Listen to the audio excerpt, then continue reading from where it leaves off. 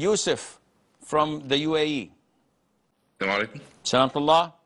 Okay, so my question is, if I go to a restaurant and I don't say salam alaikum to the waiter, and I give and take with my left hand like the money, can I say Bismillah awwaluhu wa akhiruhu for the food? Is it halal or no? These are two different things, akhi.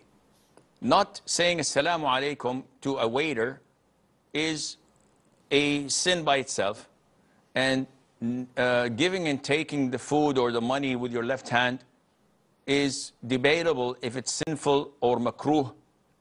And not saying Bismillah when you eat, according to the most authentic opinion that is mandatory, is a sin by itself.